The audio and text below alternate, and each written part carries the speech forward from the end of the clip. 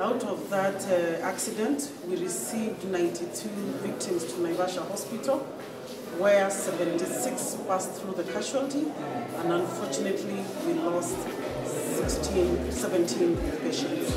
We have transferred some to Kenyatta, 7 to Kenyatta National Hospital for specialized treatment. We have taken 2 to Nakuru Teaching and Referral Hospital. In Naivasha, we have admitted 9 patients, and 1 was referred to Kijabi Hospital.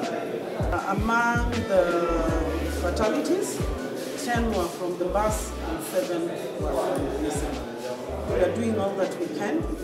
We are appealing to people who can give us blood to come to the hospital and donate. The ones in level 5 are stable, most of them that we have, and most of them have fractures, major fractures.